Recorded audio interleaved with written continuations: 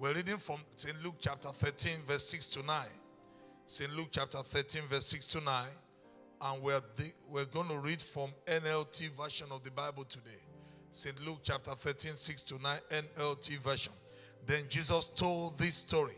A man planted a fig tree in his garden and came again and again to see if there was any fruit on it. But he was always disappointed. May your disappointment be terminated today. Now, if your amen can connect what I'm saying, your miracle will be sure.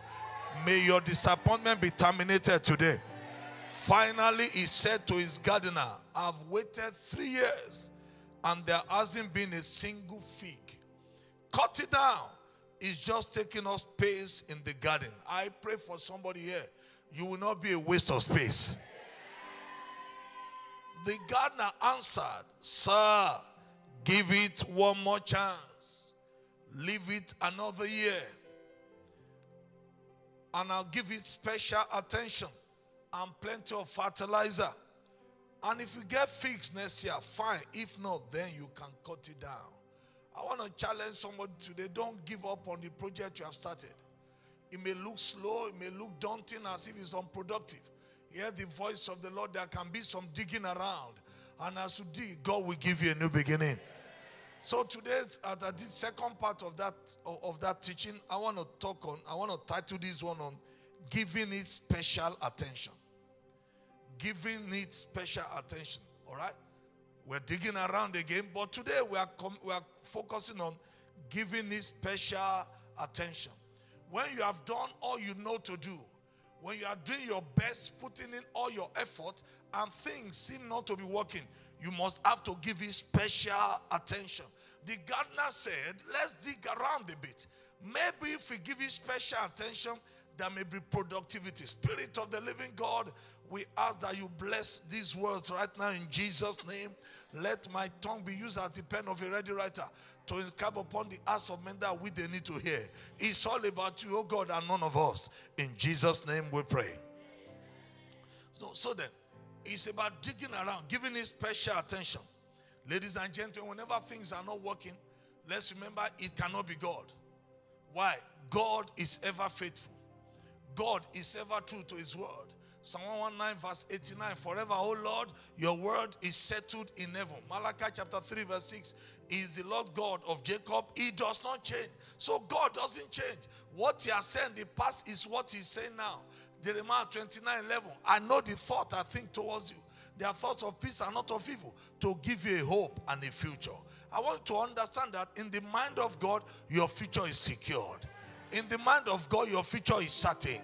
When things go wrong and are not working, it's critical that we dig around. Give it special attention. Why is it so? Why is it so? I remember a woman in the Bible. Her name was called Rachel, who was going to give birth to children for the first time. No, forgive me, Rebecca, who hadn't had a child for a while. And when she was pregnant, after the other that prayed for her, the Bible says there was trouble in her tummy. And she told the husband, why am I like this? The husband said, but we asked for babies. And she said in King James, if it be so, why am I thus? If this is God, why am I feeling like this? Then the prophet said, 2 nations are in your womb, and they are fighting for supremacy. Beloved, whenever it's not working, it cannot be God. Last week I gave us 3 points, and I'm going to build on it today in the name of Jesus. In Luke chapter 18, verse 18 to 23, the Bible says, a certain ruler asked him, saying, good master, what shall I do to inherit eternal life? And Jesus said to him, why callest thou me good?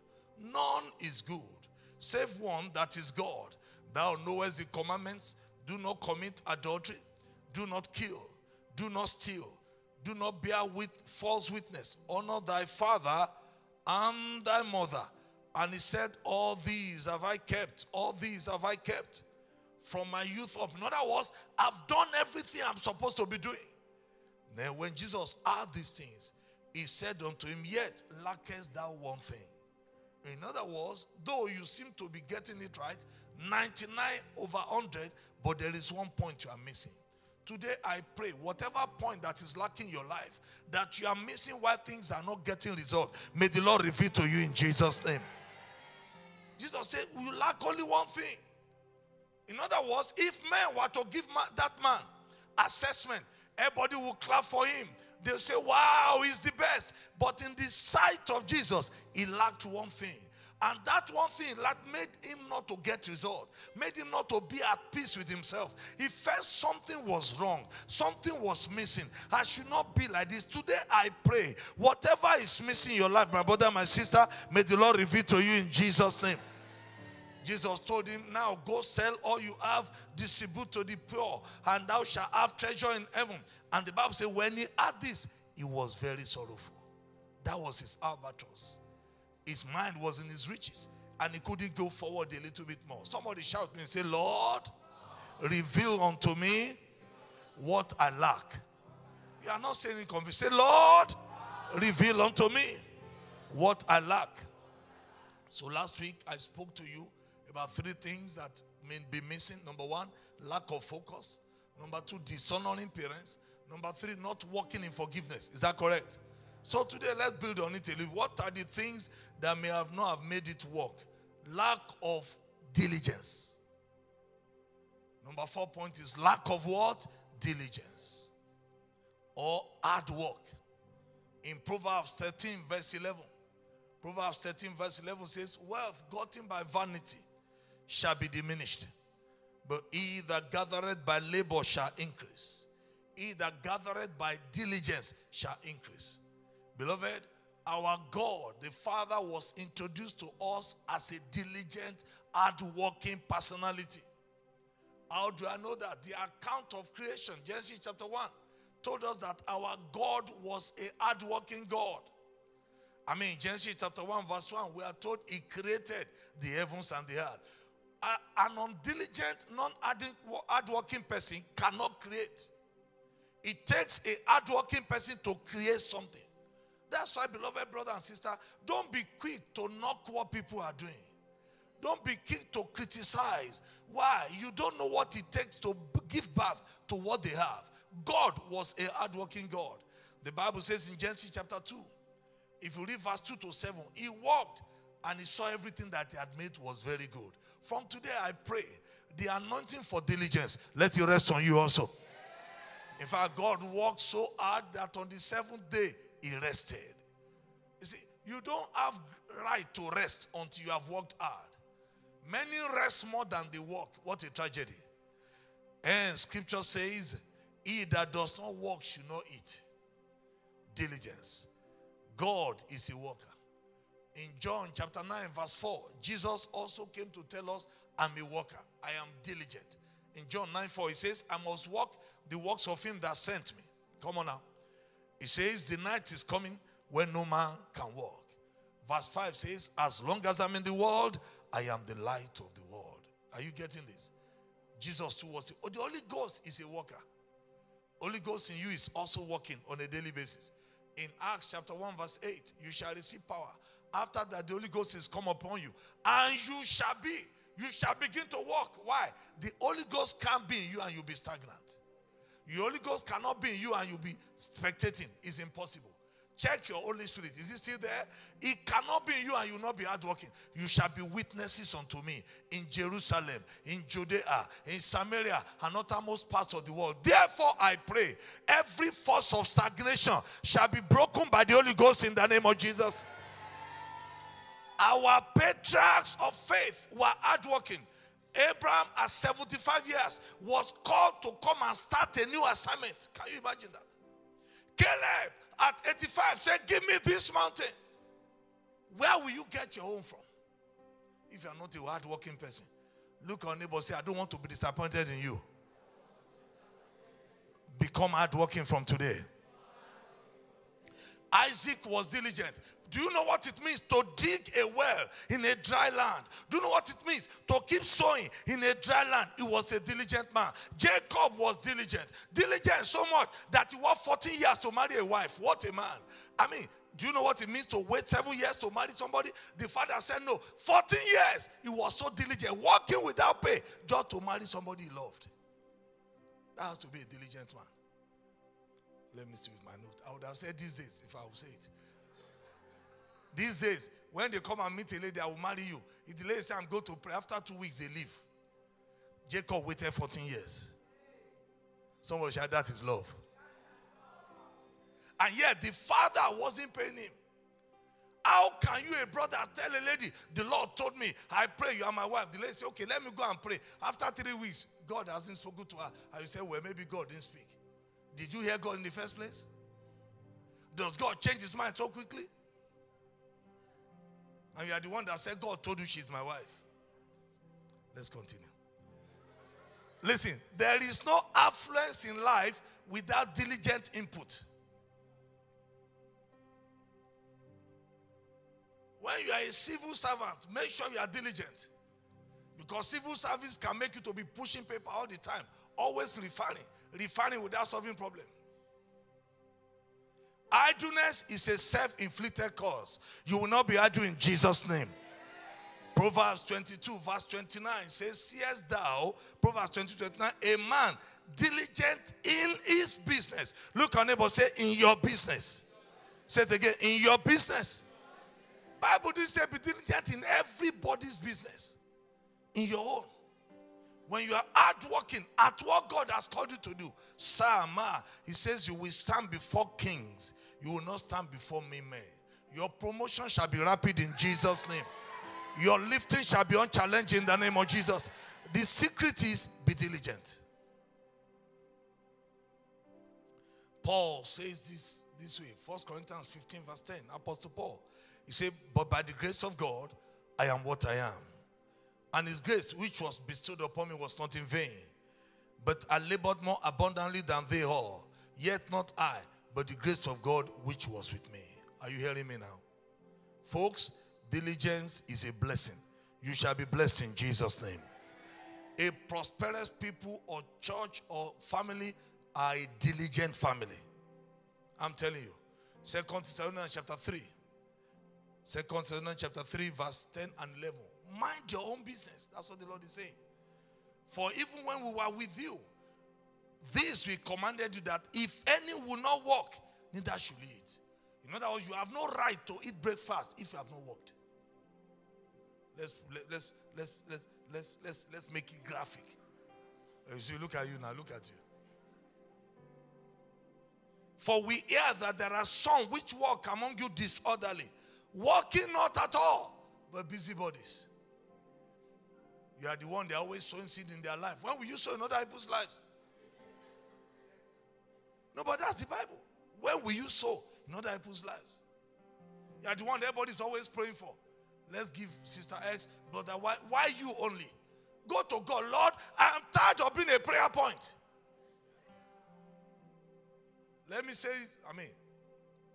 listen, there's no need to wake up in the morning, put on your dressing gown as a man, and be speaking in tongues at 10 a.m. Get out and go and find job. I'm serious. 10 a.m., 11 a.m., we're just believing God. No, we have believed God already. Get out of the house. Go and evangelize. That's an assignment. Come to church. Take tracts. That's an assignment. You don't have a job? Come to this building. There is something to do. There's nobody who has ever volunteered in this place. You can't give them 2 weeks. They will get a job. Hands are up. It has never happened. You can't volunteer in your heart and God not give you something to do. Say, I'm just believing God. At 12 a.m. Meanwhile, you have had breakfast. My friend, stop that nonsense. Get up at 5 and pray. Get at 6 and pray. But others go to work at 8 and 9. You to get out of the house. Where am I going? God will show you where to go. And when it's 1, take a break also, 1 hour. And then by 5, go back home. You can't do that for 2 weeks. God won't remember you. Pick tracts. Don't be, people that throw things in houses, start doing that. If you stay at home without working, you soon realize that your configuration is changing gradually. You begin to add glory to your body without realizing it. Listen to this. The Bible says in Psalms chapter 1 verse 3, it shall be like a tree planted by the rivers of water. Who am I talking about here? That bringeth forth his fruit when? In his season. His leaf also shall not wither. Whatsoever he doeth shall prosper. May you become that person in Jesus' name. Brethren, I'm still trying to work this point. Thank God for great ideas. Please hear me. Thank God for big dreams. But please start from where you are. Start somewhere. Stop waiting for the big dreams to manifest. Start where you are. David, anointed as king, went back looking after sheep. Playing his harp. Start from where you are. Says that a man diligent in his business. Joseph had all the dreams. Everybody would bow before him. But sir, he kept remaining a houseboy. Start from where you are. Oh, I know God has shown you. You will preach and fill stadiums up. I know. But please start being faithful in that prayer department. That's where it starts. Start being the best usher you can. That's where it starts. Be diligent. John chapter 5 verse 17. Jesus says, my Father worketh hitherto and I walk. Look at neighbor, say, I hope you are walking. Listen, let me the best of our now so that our tomorrow can be guaranteed. Labor is the pathway to greatness. Any lazy man, no lazy man is allowed to be great in life in any currency. No lazy man has a future in any currency. A complaining person will complain everywhere. It doesn't matter where you place them. In America, in Japan, in China, they will still complain. Why? They are used to complaining. But a diligent man will be prosperous. And I pray for you, the grace that was on Jesus Christ, that was on Apostle Paul, on Father Abraham, that made them diligent, may you and I receive in Jesus' name. Please hear me and hear me well. Listen, your color is not an issue. Your race is not the barrier. It is your mind that is holding you back. Songs of Solomon, chapter 5, is in the Bible. Chapter 1, verse 6. Songs of Solomon, chapter 1, verse 6. He said, look not upon me because I am black. Look at neighbor, say they are talking about you now. He said, because the sun had looked upon me, my mother's children were angry with me. Why? They made me the keeper of their own vineyards. Would you read the next statement with me? Let's go. So it is not racism. It's not the English you speak or the one you don't know. It is diligence that's the problem. My own vineyard have I not kept. In other words, you're given a job. You have an assignment. You've signed a contract. It is incumbent upon you to know everything you need to know about that job. So when you're in board meetings, they are talking, you can contribute. You can't be speaking in tongues in the place. It's not a time to speak in tongues.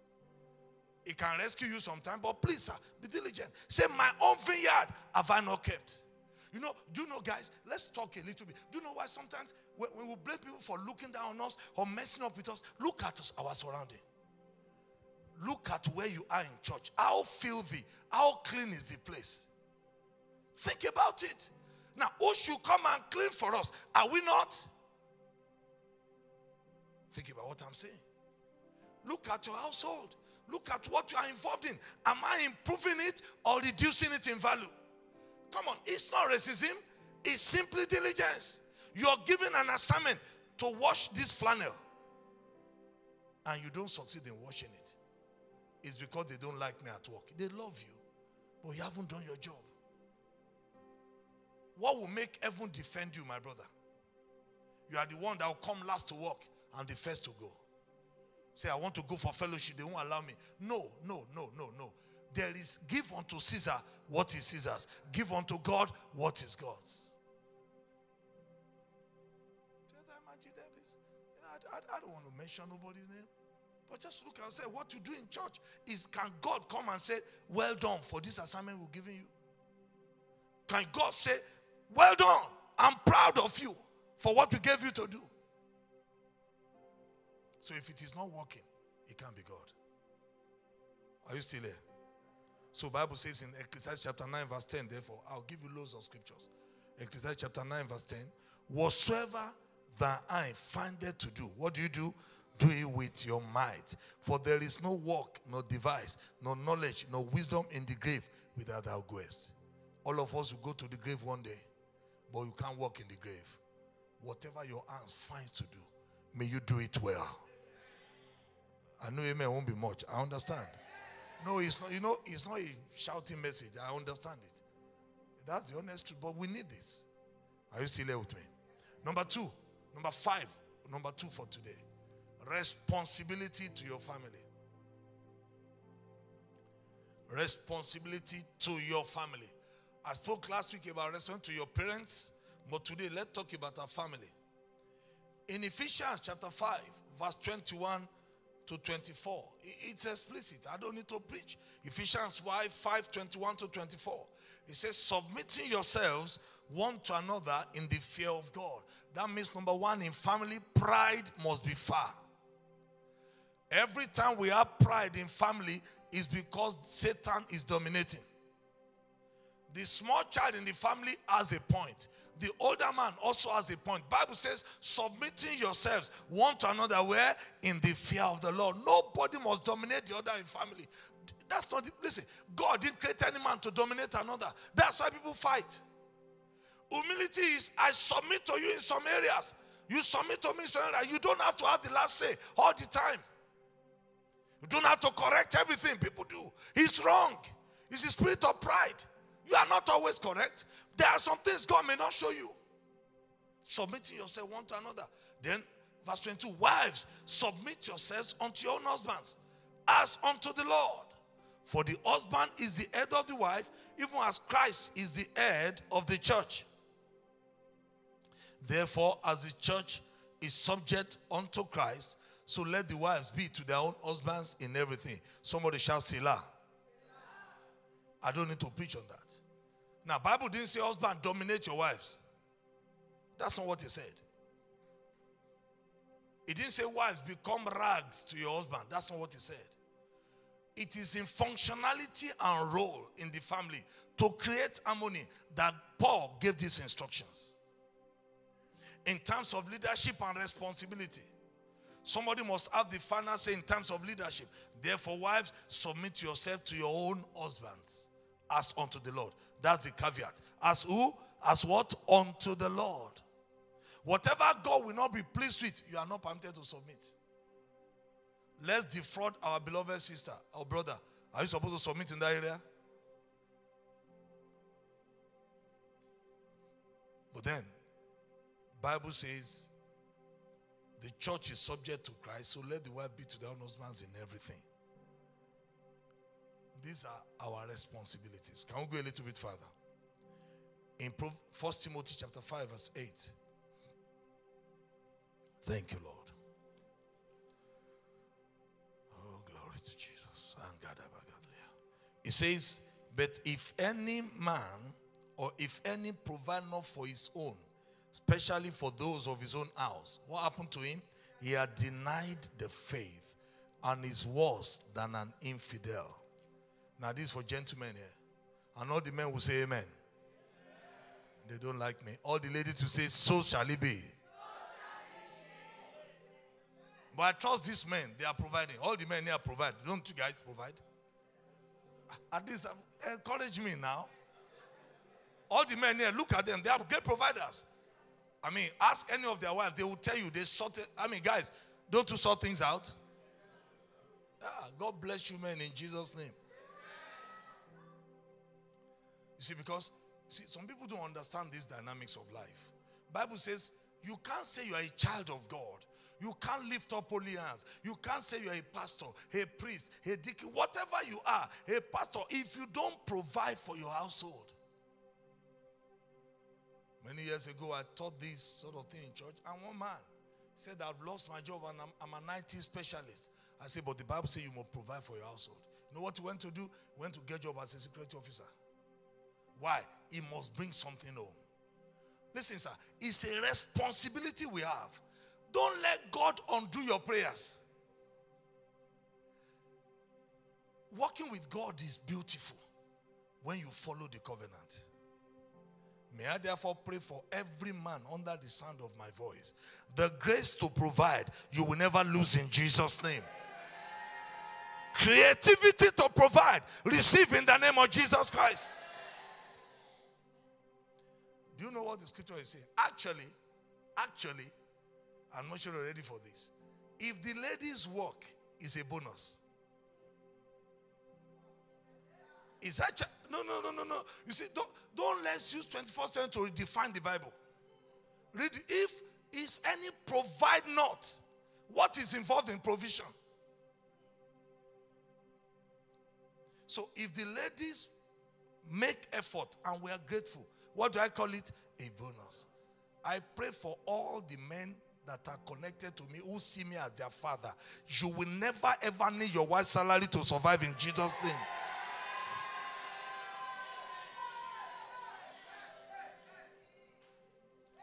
That's why some men run from me. But you see, I will take God to task. You said, Lord, you said. Which means you must give me something that will make me provide for my wife and children. He has to. Why? He said, if any provide not, Lord, I am your child. Where did you see Abraham say, Sarah, go and dig well? Where did you see it? Listen to me. Thank God for civilization. But we cannot undo the word of God. When a man refuses to take his place in his home, he loses responsibility to his family. And there cannot be blessing from God. That's not the word of God. Am I talking to you?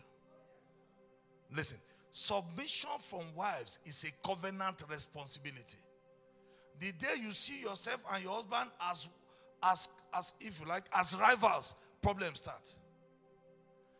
In leadership, the Lord says the man is the head, and that's all it is. Not because he's smarter, more intelligent, more brilliant than you know. It's just the way God has done it. And God didn't say, wife, submit when he loves you. Submit, that's what he says. God didn't say, husband, love your wives when they submit. No. Can I ask you a question here? How many of us have submitted 100% to Jesus? You know that in submission to Jesus, you submitted perfectly. Does he still not love you?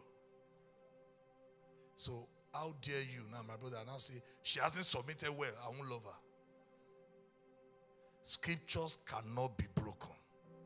May the Lord help us. So, Bible now says in 1 Peter chapter 3. Am I still with you? 1 Peter chapter 3, verse 1 to 6. Are you there? It said, likewise, ye wives, be in subjection to your own husbands, that if any obey not the word, they also may without the word be won by the conversation of the wives. That means there are some husbands that you may have married as unbelievers. You now become Christians, your character, your behavior will win them to Christ. While they behold your chaste conversation coupled with fear. Can I say this to you? If you have in a situation where your husband is not the most spiritual, maybe you guys married as unbelievers, at home, let him see be the priest. Don't teach him the Bible. That guy won't like you. I'm just being honest with you. No. He is the leader. Let him say, we are going to pray on this day. You know, you and God, Holy Ghost and you are flowing together. You know every scripture, but he doesn't know. Whatever he says, anyhow, receive it with humility. Let him pray. Or if he delegates to you, then you pray. But the moment you begin to dominate him, you have not prayed though. I don't know what kind of man you are. That day you will know the kind of man he is. Because there's something in man that doesn't just like somebody telling them what to do. I know you are more spiritual. The Bible told you with your chaste conversation coupled with fear. Whose adorning, let it not be that outward adorning of plaiting the hair and of wearing of gold and of putting on apparel, but let it be the hidden man of the heart in that which is not corruptible, even the ornament of a meek and quiet spirit, which in the sight of God is of great price. Now, don't take the scripture out of context. So people say you must not plait hair. You mustn't wear gold. That's not what he's saying. He said, don't let be that which you will use to win your husbands. Let it be the ornament of a quiet spirit. Let the inner man be the one talking. In other words, you can do all the makeup, do all the hair. If your character is thinking, the guy will still misbehave. That's what the Bible is saying. Come and say, oh man, you're not supposed to plait hair. You're not supposed to wear earring. I'm not sure that's what the scripture is saying.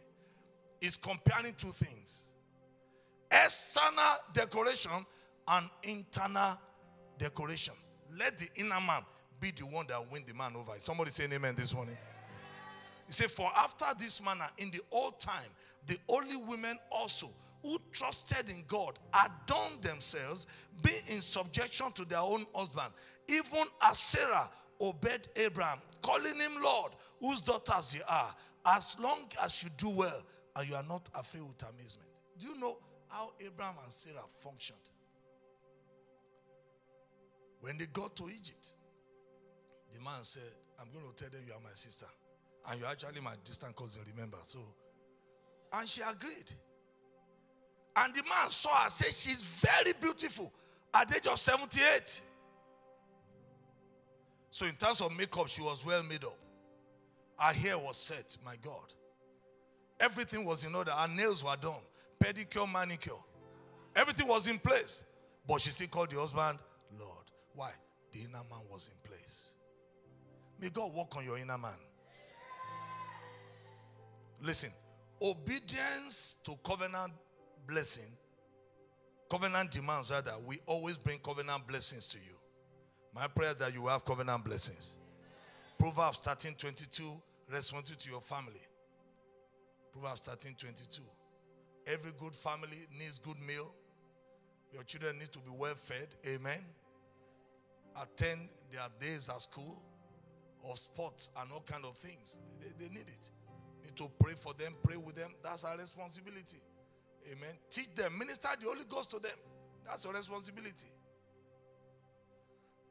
A good man leaveth an inheritance to his children's children, and the wealth of the sinner is laid up for the just. Are you seeing that? You minister. Inheritance that money can't give them. Amen. Number 3 for today, which is number 6. Forgetting the poor. When you forget the poor, everything you're doing may not work the way it's supposed to work. Forgetting the poor. Now the dilemma is this. Jesus says the poor you will always have among you. So some people will be poor rather. What makes them poor? I don't know. I don't want to find out what made them poor. Maybe they don't pay their tithes. Maybe they dishonor God. But they are going to be poor. Maybe there's a curse on their lives. I don't know. Maybe it's a season in their life.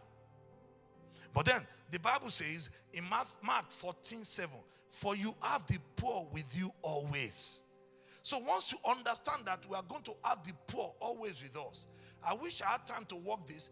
Even when God gave them commandments in the Old Testament, he told them to provide a city of refuge. So that when people misbehave, they commit a sin, they can run there. He also said there will be a year of jubilee every 7 years. Why? So that those who owe money can be pardoned. The 50th year shall be a year of jubilee. He knew that some people by way of life, they will be poor. But what is your responsibility, am I? As you are giving these things special attention. Now listen to this. Bible says in Psalm 41, I love this scripture. Psalm 41 verse 1 to 3. Blessed is he that considereth the poor. Somebody shout, that is me. Why? The Lord will deliver him in time of trouble. The Lord will preserve him and keep him alive. He shall be blessed upon the earth, and thou wilt not deliver him to the will of his enemies. The Lord will strengthen him upon the bed of languishing. The Lord will make his bed in sickness. Now, can God make your bed and you remain sick? No, but the secret is there. Consider the poor. What am I saying? It doesn't happen usually in England. Things like this, but somebody online may hear this. You have employees and you don't pay them their salary. Or you deduct willy-nilly. Consider the poor.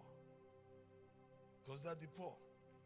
Job understood this mystery. And he became the greatest man in the whole of the East. He was so wealthy, it was unbelievable.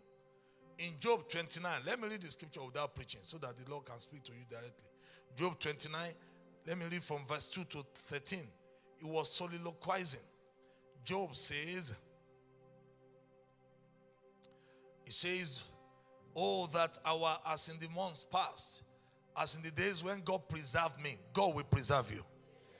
He said, when his candle shined upon my head, when by his light I walked through darkness. Verse 4, everyone shall read together. 1, 2, go.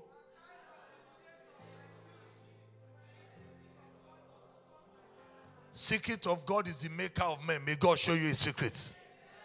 When the Almighty was yet with me, when my children were about me. Verse 6, shall we read together?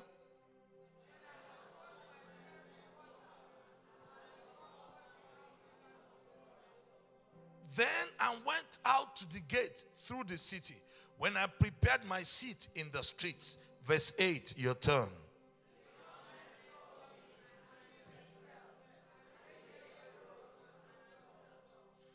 The princes refrained talking and laid the end on their mouth. Your turn, verse 10.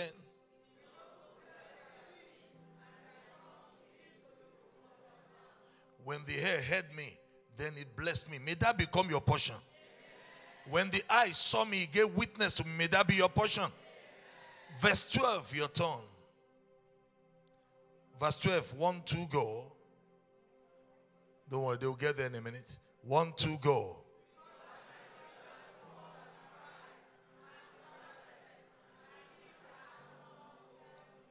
Job said, all of my blessings were, number one, because I had the secrets of God, and number two, because I delivered the poor that cried,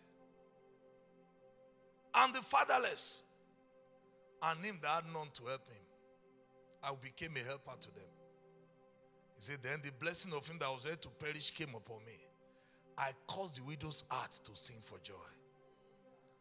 Brethren, these are little things we can do to make the widow's heart do what? Sing for joy. Consider the poor. When we forget them, heaven too may forget us. If you find some sickness in your body, you don't know where it's coming from, ask yourself, am I still considering the poor? It's a mystery. So Bible puts it this way. In Proverbs 21 verse 13. I see you blessed and lifted. I see your prayers being answered speedily. Whoso stoppeth his ears at the cry of the poor, what happens to him? He also shall cry himself, but shall not be heard. Why are you wasting Pentecostal energy in prayer? I have to say you will not be heard. You see, may the Lord help us. I don't want to preach on this. I just want to read the scriptures. Listen, Proverbs 21 verse 16. The man that wandereth out of the way of understanding shall remain in the congregation of the dead. May that not be your portion. Finally, let me give one more scripture. One more point. Disobedience to those above us.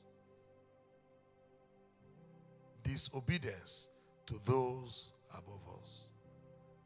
Now, when I talk to those above you, I'm talking of your manager at work who is not of your faith, who practices crazy things, who does all manner of stupid things, who does things that are abominable and detestable, things that you will not do. You must obey them. Why? He writes your appraiser. He is your manager. 1 Peter chapter 2, 17 to 19. Thank you, Holy Spirit. 1 Peter 2, 17 to 19. Bible says, honor all men. How many men? Talk to me. How many men? What's the next statement? Love the brotherhood. Fear God and honor the king. I know many people don't like the king. You wish Williams was the man. It's too late. Thank God we have a king in the United Kingdom. What's his name? What's his name? King Charles. What shall we do? Honor the king. I know you don't approve of many things about him, but the Bible says do what? Honor the king. And so we have to pray for him. Then servants, be subject to your own masters with all fear. Not only the good and the gentle. Are you seeing that? Not only the nice ones, the nice bosses, but also the wicked, the froward. For this is thankworthy, if a man for conscience toward God endure grief. Would you show me this scripture in NLT, guys? Print that for me. Suffering wrongfully. Bring that in NLT, and I want to explain this. Listen, can I say this to you? As you obey those above you at work, don't undo others to build your own career. I beg of you. Bible says God is pleased when conscious of his will, you patiently endure unjust treatment. Even when that boss treats you wrongly, God is watching. Saul tried to kill David many times, but David still kept honoring the king. You must be conscious of where you are going to learn to behave in the present. Why? The seed you have sown now will be a harvest for tomorrow. Be careful. Don't ever write petition against somebody. Don't be part of them. Why? They will write against you also. It's a matter of time. Proverbs 27 verse 18. Whoso keepeth the fig tree shall eat the fruit thereof. So he that waiteth on his master shall be honored. I see God honoring you. Learn to wait on your master, on your boss. Learn to obey them. Learn to appreciate them. Listen, learn to make their life easy for them. Solve their problems. Don't make them look bad before higher authorities. Because somebody will make you look bad one day too. Keep a good heart. Make sure you earn your wages. If they pay you 10 to 4, make sure you earn your wages. Make sure you do. You know why? If you are not faithful to another man, nobody will give you all. That's why I'm saying let's dig around. Let's give special attention. You have been praying, Lord, my business. God is saying, but the one I gave you, somebody else's own, you haven't done it well. I can't give you yours. Glory to Jesus. If you get to read Luke chapter 16, verse 10 to 12, verse 12 says, if you have not been faithful in that which is another man's, somebody else's own, nobody will give what is yours to you. Secret to having your own thing is being faithful in another man's. And you know what? Everyone in life, we have to serve one place or the other. Be faithful there. Obey those that are above you. Can I have Ephesians chapter 6, verse 5 to 7? Put it in the NLT version as we conclude. Glory be to God. I pray that as you give special attention, you will see what is wrong. You will make the right amendments. You will get results in Jesus' name. It says, slaves, obey your earthly masters with deep respect and fear. The word slave is the word servant or somebody you are working under. It says, serve them sincerely as you will serve Christ. That is the word. King James says, with fear and trembling, with singleness of heart. Serve well. If this is what they gave you to do, let your mind be on it, sir. Don't skive at work. He says in verse 6, try to please them all the time, not just when they are watching you. As slaves of Christ, do the will of God with your heart. King James says, not with eye service as men pleasers. Verse 7 now. Verse 7 says, we walk out. Come on, let's do it together, everybody. Let's go. Help me. Shout it again. One more time. And that's in all spheres. Not just in church. Not just your department in church. Walk with enthusiasm as though you are working for the Lord rather than for the people. Jesus knew that they would maltreat us. But he said, but this is the way I want them to know my children. Your future shall be great. Your tomorrow shall be all right. You will excel in life. You will not be held bound. You will not be held back. In the mighty name of Jesus, wisdom will flow through you. I could go on and on, but let's stay on this for today. We'll continue next week. Listen, with sincerity. The day you think you're no longer interested in that job, resign and move on. Singleness of heart. Folks, I'm talking of secular job, not even church work. How much more church work? Think about it. So they gave you a job to play drum. And you say you will play drum. And you abandon the drumming. And you say, I'm praying. Which prayer? Read the scripture. Jeremiah chapter 48 verse 10. Cursed be he that doeth the work of the Lord deceitfully. Better to say than you don't. Listen to me. I know some people say, but you could be nicer. I'm trying to be, but it's just my personality. That's why I'm confessing to you. Guys, scriptures cannot be broken. May the Lord bless you. I say, may the Lord keep you. Did you get something this morning? Did it mess you up a little bit? All right. Hallelujah. Holy Spirit, thank you. Isaiah 48 verse 18, and we shall pray on this. Would you like to rise, please? So that you can stretch your leg a bit. Isaiah chapter 48 verse 18. Oh, thank you, Lord. Can we read it together, everyone?